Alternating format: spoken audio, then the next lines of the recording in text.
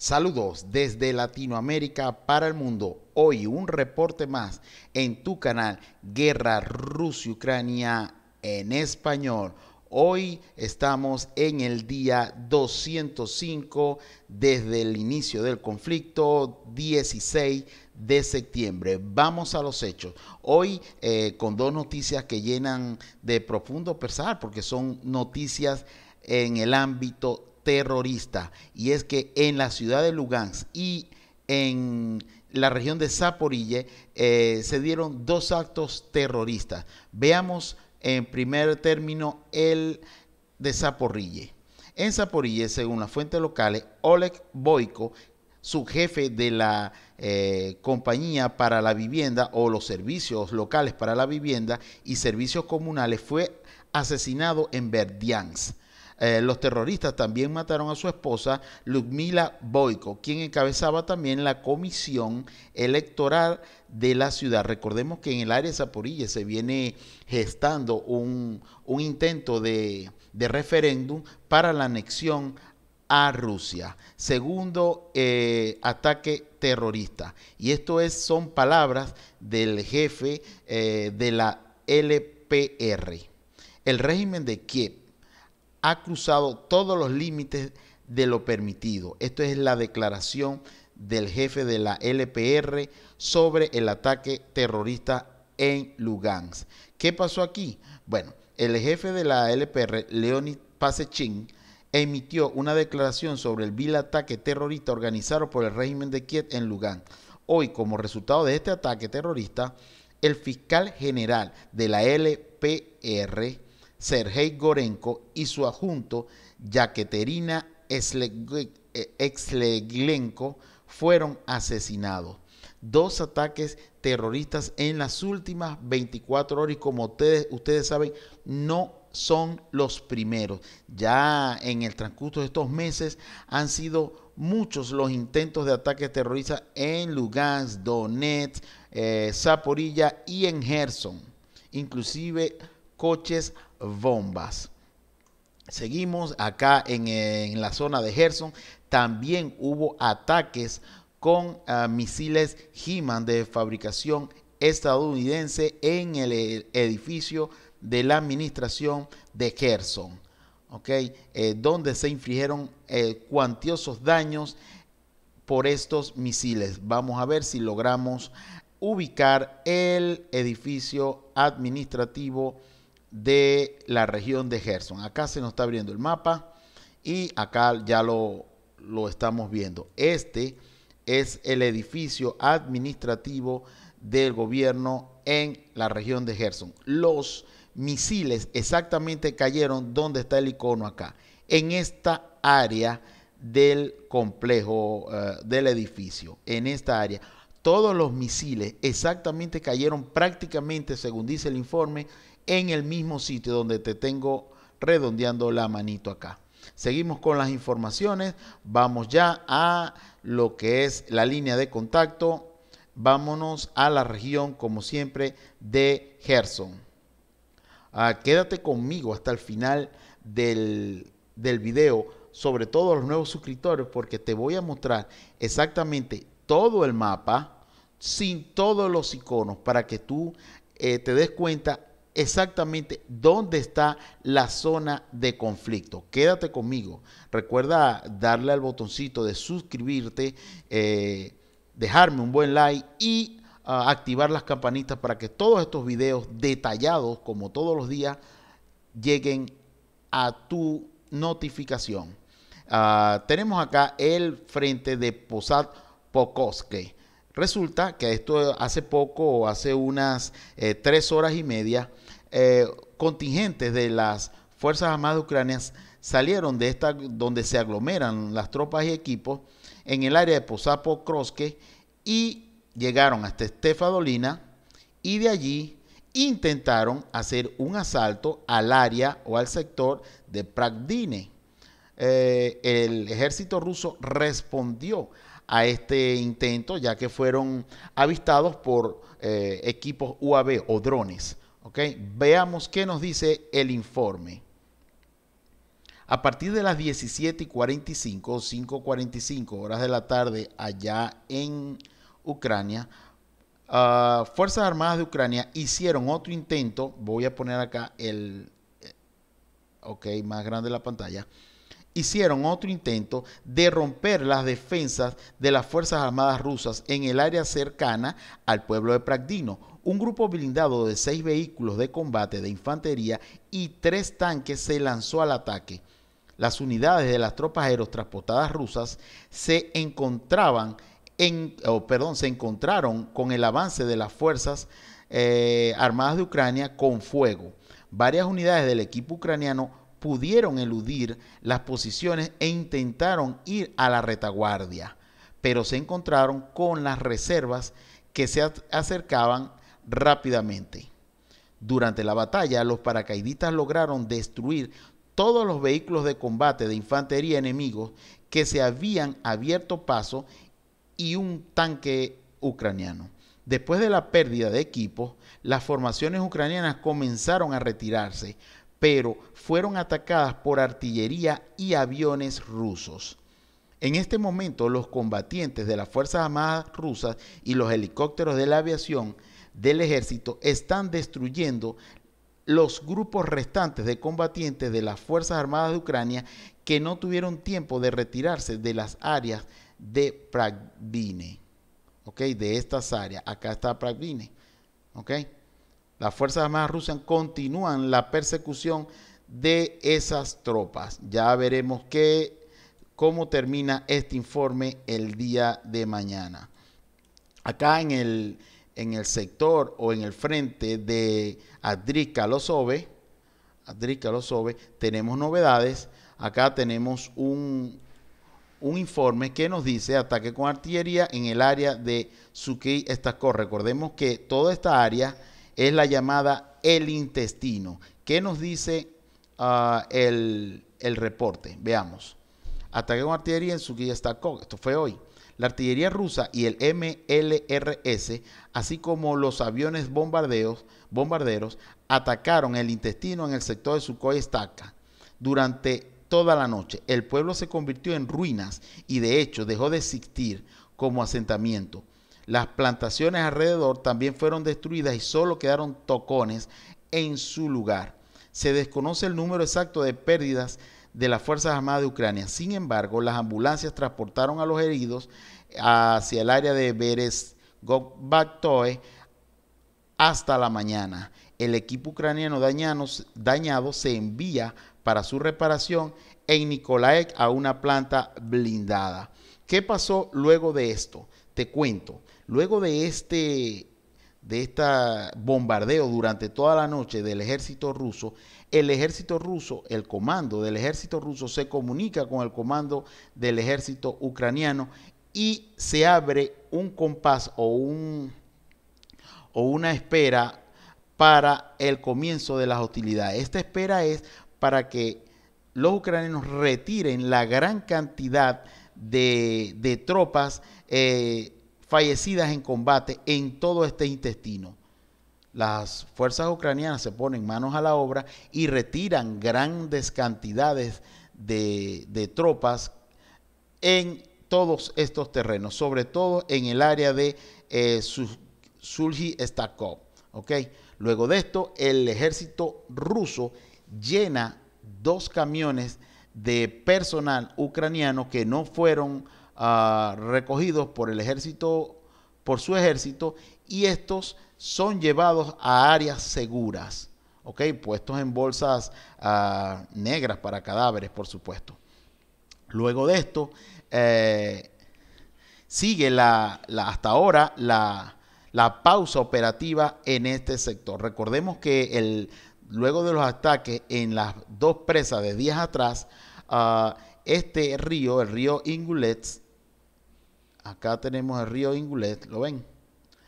Se les ha hecho a las tropas ucranianas muy, pero muy difícil pasar del lado norte hacia el lado sur, donde están las tropas acá en el lado de los Ove, utilizando para esto helicópteros de transporte de personal.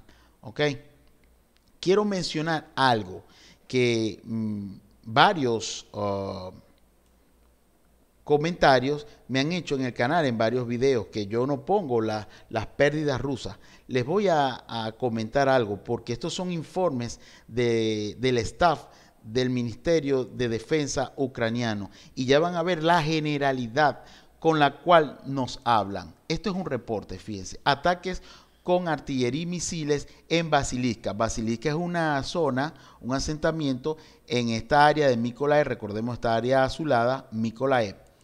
Dice lo siguiente: aunque sin pruebas, sin fotos ni videos, las únicas fotos y videos de ataques ucranianos corresponden a las áreas civiles en Kherson, Donetsk y Lugansk, que ya se las mencioné, los ataques terroristas, y los ataques con misiles HIMARS en Kherson. No se ven ambulancias, no hay hospitales colapsados. Sin embargo, el Ministerio de Defensa ucraniano, déjenme ponerle más grande esto, el Ministerio de Defensa ucraniano indica que el enemigo está tratando de ocultar pérdidas masivas después del daño de fuego infligido por las tropas de defensa en los lugares de concentración de las tropas rusas. No dicen lugares. Como resultado de ataques efectivos de alta precisión en las áreas de Kherson, Basilivka, Peresvalsk y otros asentamientos. Los cadáveres de los soldados rusos fueron llevados en camiones superpoblados. Los únicos videos y camiones que tenemos nosotros como evidencia y video fueron los que de acá, del área del intestino, fueron transportados por el ejército ruso, pero llenos de militantes ucranianos. Son los únicos videos que tenemos y que hemos podido conseguir en ambos bandos, tanto en canales de Twitter, de canales de Telegram, tanto rusos o pro-ucranianos. No hemos podido conseguir evidencia. Más de eso, te digo, en el informe del ejército o del Ministerio de Defensa ucraniano, dice lo siguiente, para que veas la generalidad y lo que critican la información, para que vean cómo da la información el Ministerio de Defensa ucraniano. Te lo pongo más grande. Acá está. Más pequeño. Acá. Durante la jornada pasada y con el fin de apoyar las acciones de los grupos terrestres, la aviación de las fuerzas de defensa realizó 18 ataques. Mira, en la línea de contacto, que un avión ucraniano llegue a la línea de contacto ya es bastante difícil. Ya es bastante difícil.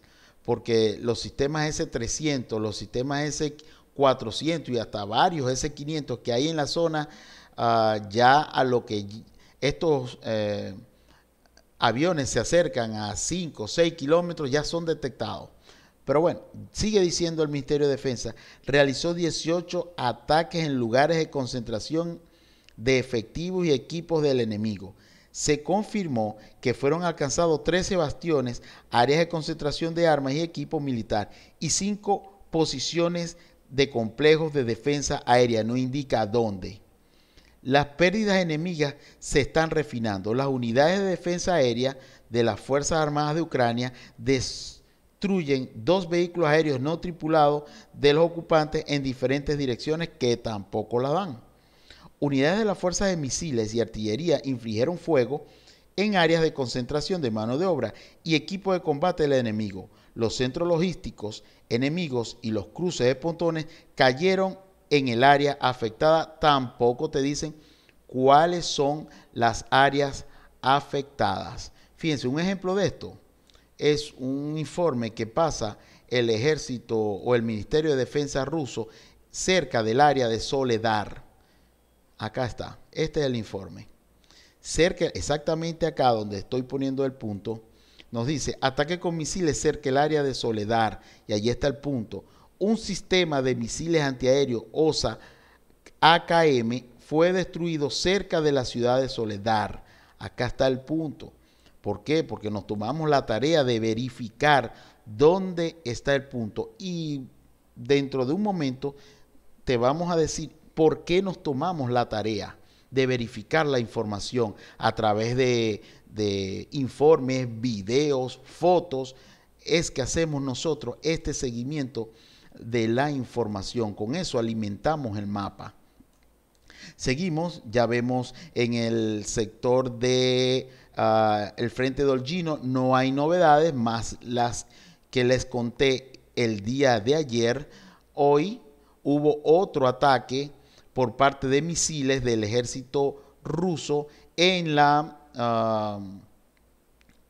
represa hidráulica en el área o en la región de Dnipropetrovsk. Dice el reporte: objetos en la ciudad han sido atacados por tercer día consecutivo. Parece tratarse de nuevo instalaciones hidrológicas que estaban intentando recuperarse de bombardeos anteriores. Efectivamente, esta represa, vamos a ir al mapa, en el sector, ya te digo el sector, bueno, no tengo el sector acá, pero es esta presa que tenemos acá.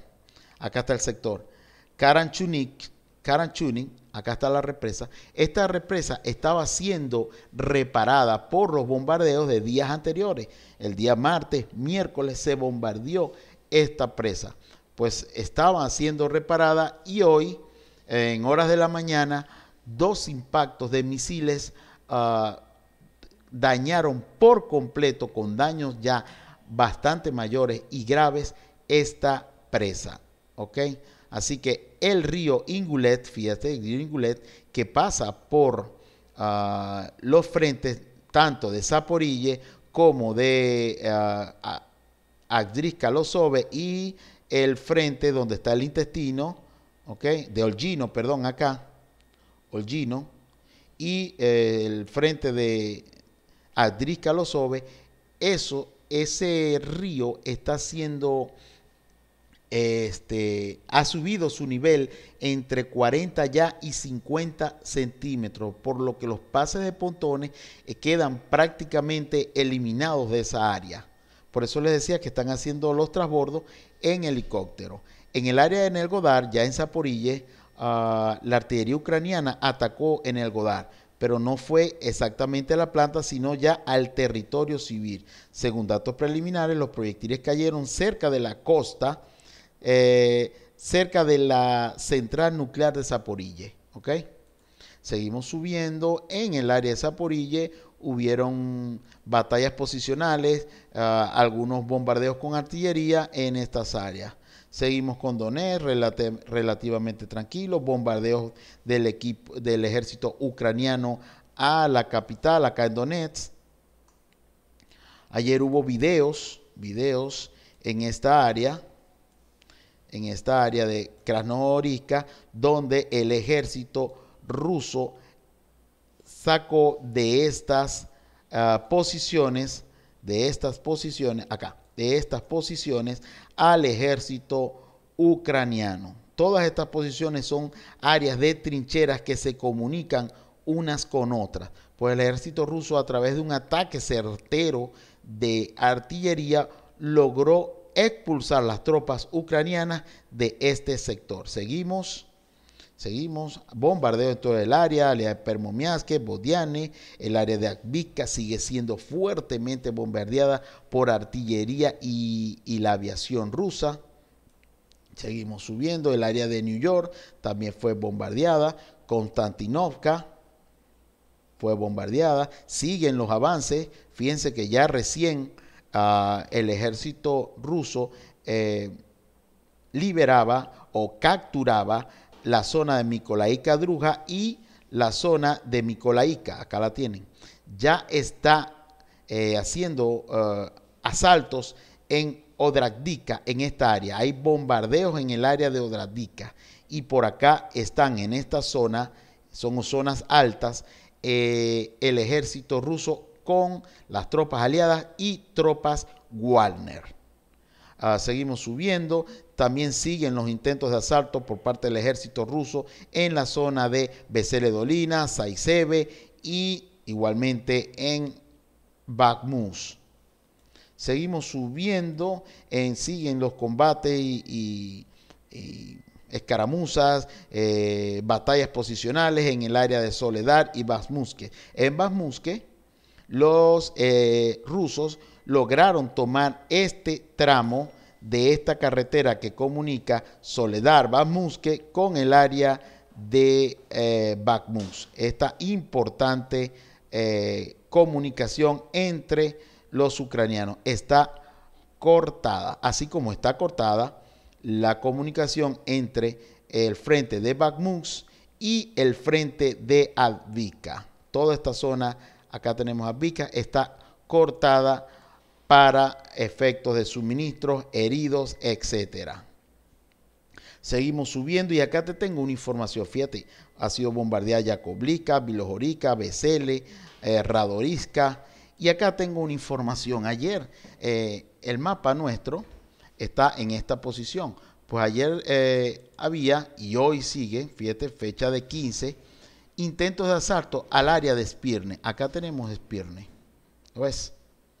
Pues resulta que el ejército ucraniano llegó a Spirne y no conforme con esto, siguió hasta este sector, que es donde está un video que salió en las redes. En este sector se habían atrincherado las posiciones o militantes ucranianos en este sector de techo azulado, ¿lo ven? Ok, acá tenemos el frente, fíjense, el frente, y acá está esta posición. Si ustedes buscan en internet van a ver este video donde las tropas rusas y del LPR logran a través de bombardeos incesantes de artillería sacar al ejército ruso y a través de un camión blindado agarran esta vía. Acá suben acá a la derecha y acá inmediatamente a toda velocidad se desplazan hacia zonas seguras para ellos en el área de Spirne, en esto que tenemos acá. Entonces vamos a actualizar nuestro mapa.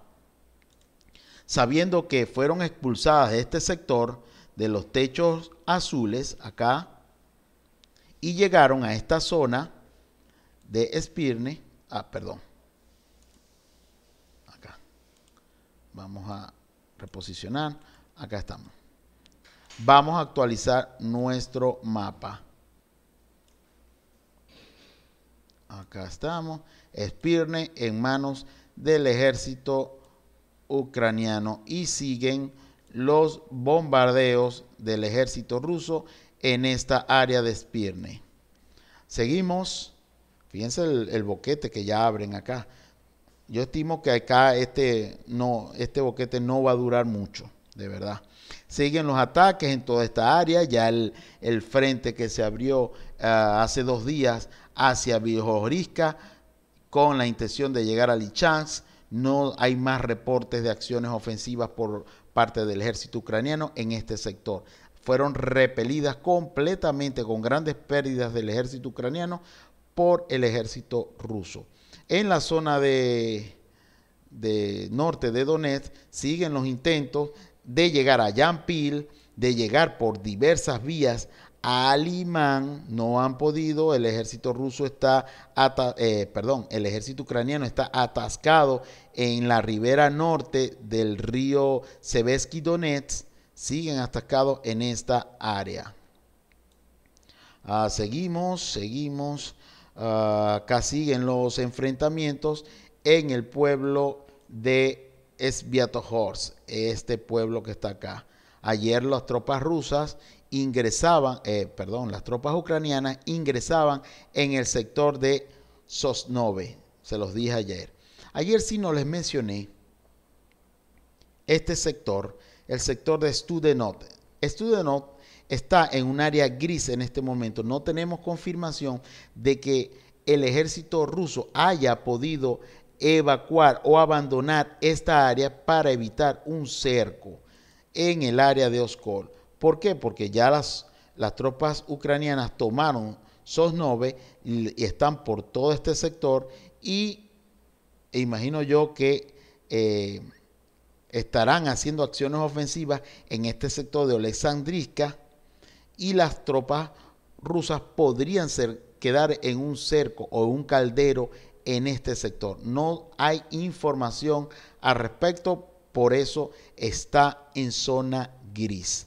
Seguimos subiendo, ya finalizando, estamos ya en la zona de Kharkov. Recordemos que las tropas rusas se han atrincherado en la costa este del río Oskil. Recordemos que acá está el río Oskil. Toda esta zona de Kharkov en manos aún del ejército ruso, la costa este está en manos de ellos y allí se atrincheran.